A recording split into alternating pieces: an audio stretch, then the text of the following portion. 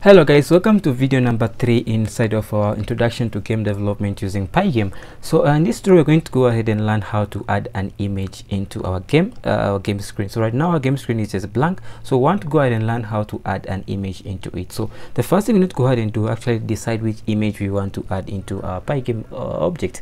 So in this case I want to add a game for the player. Right now you can see that when I showed the demo, the player was just this spacecraft that was shooting bullets around and killing the alien crafts. So want to go ahead and download an image similar to that. So I'm just going to go into Flaticon and then simply search for an alien craft. So you can search for an alien craft like this. You can use this one right here, you can use this one, you can use this one, you can use this one. You can just find any image that works for you best. Okay, so you can just go ahead and search for images and use whatever you want to work with, but we have to make sure that the image is a 64 pixel image. Okay, so we have to go ahead here and then they should make sure that it's a 64 pixel image, which is right here, and then from there you can download that image. Okay, so you can select different variations of that alien craft. Okay, so of your spaceship which you're going to be using to destroy like the alien crafts. Okay, so I already have all that already downloaded, so you can also go to my GitHub page and you can find all those images right here. So what I'm going to go ahead and do right now is simply go ahead and simply load it up into my game. So I'm going to go ahead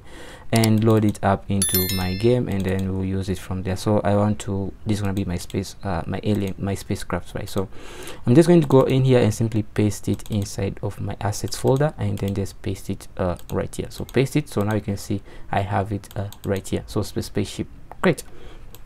So I want to go ahead and simply add it into our game, because right now if you just run our game it's just gonna be a black screen, right? So I want to go ahead and actually add it to it. So to do that is really very simple. What I want to go ahead and do, the first thing is I have to first load in the image.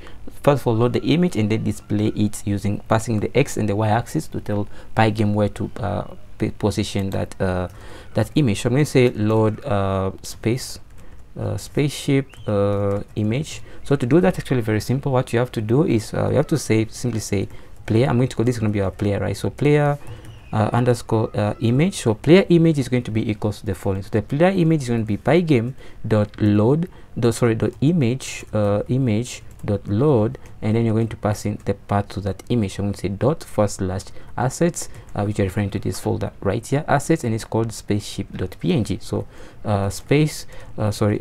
assets / spaceship.png, just like that.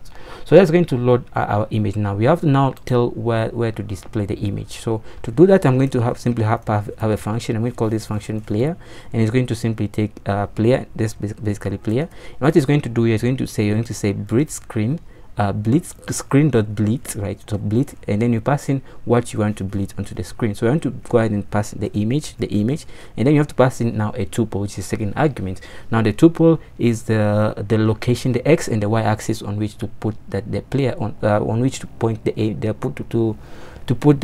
player in. Okay, so to explain this to you just a bit, I'm just going to bring this diagram right there. So if you are coming from school, we have the X and the Y plots, right? Coordinate system, right? The grid, the X and the Y coordinate system.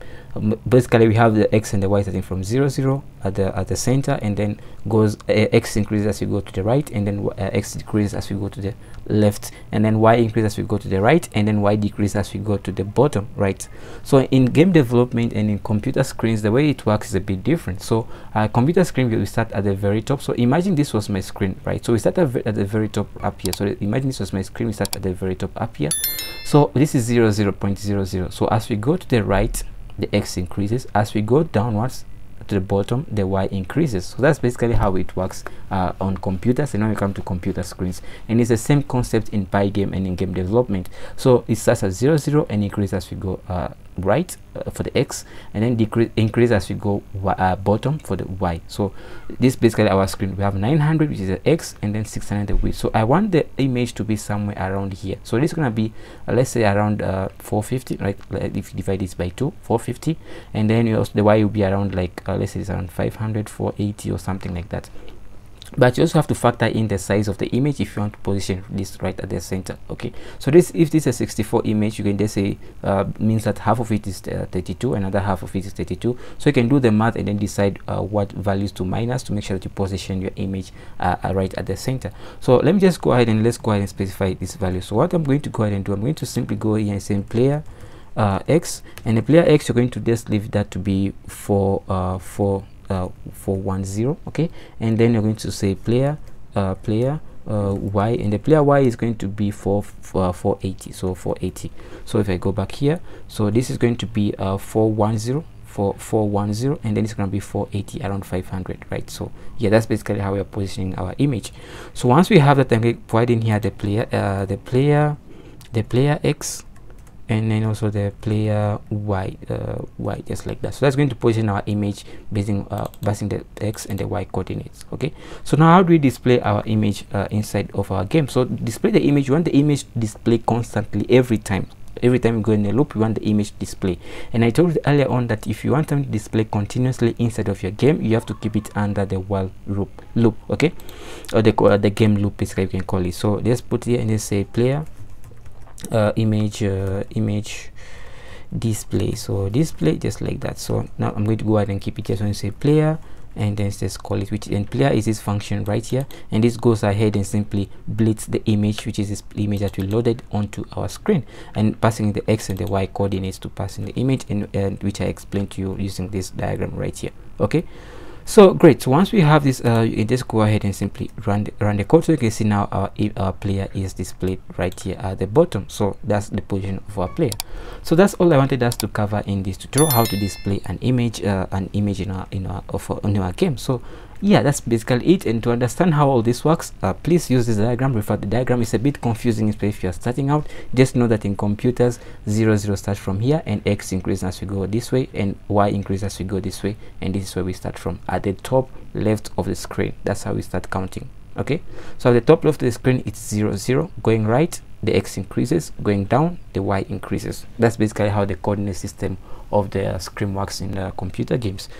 Yeah, so that's basically it, and I have all the code here with some documentation to explain to you everything that you have done so far. So in the next tutorial, we're going to look at how to begin to move our player, because right now if I run the game again, our player is just stationary, it isn't moving, right? So in the next tutorial, we're going to learn how to move this player around, and the player having different actions. So yeah, if you guys enjoyed it so far, please make sure that you like the video, share this content with anyone who you think might find it helpful, and subscribe to the YouTube channel for more videos like this. Thanks for watching, and I'll see you in the next one. Keep safe.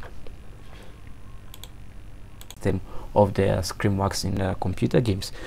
Yeah, so that's basically it, and I have all the code here with some documentation to explain to you everything that you have done so far. So in the next tutorial, we're going to look at how to begin to move our player, because right now if I run the game again, our player is just stationary, it isn't moving, right? So in the next tutorial, we're going to learn how to move this player around, and the player having different actions. So yeah, if you guys enjoyed it so far, please make sure that you like the video, share this content with anyone who you think might find it helpful, and subscribe to the YouTube channel for more videos like this. Thanks for watching, and I'll see you in the next one. Keep safe.